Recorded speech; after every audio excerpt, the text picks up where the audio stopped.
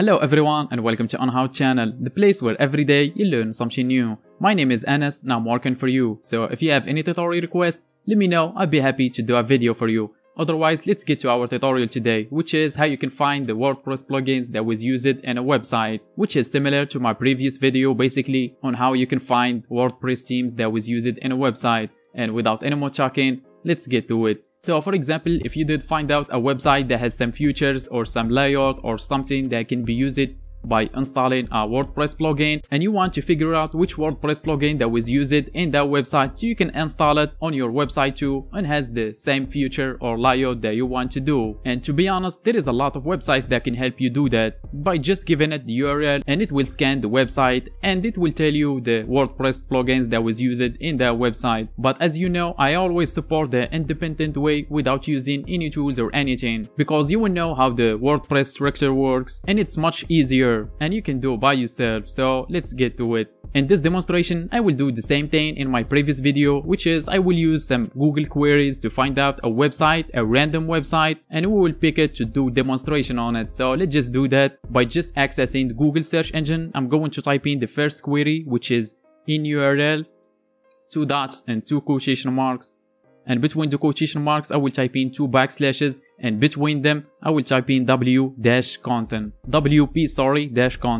And I will add another query just to filter out the big websites, because those big websites have their own plugins. They don't use the public available plugins. So I will add another query, which is in text, 2 dots and 2 quotation marks. And between them, I will add a keyword. For example, I'm really hungry right now, to be honest. So I will type in burger and hit enter.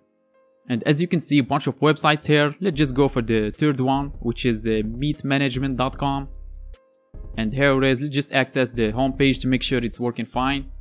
And here it is. As you can see, the website, it's working completely fine. So we want to know all the WordPress plugins that was used in this website to either make the layout like this and add the contact page. For example, there is a lot of reasons why you might want to use a third-party plugins on your WordPress website. So the first thing you're going to do is simply right click on the page and click on view page source option right here.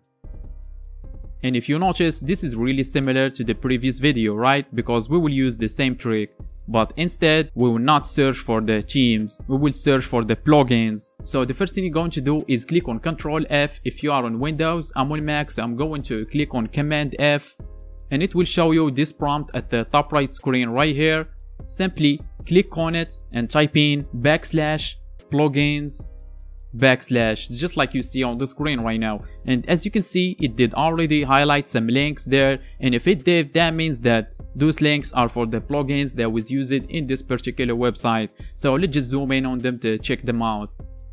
As you can see, the first one says cookie-low.info. So you can just right click, copy, and let's just access Google search engine and paste in the URL here and remove everything and keep only the name for the plugin, which is cookie-low.info. As you can see, already says the WordPress plugin, and here it is.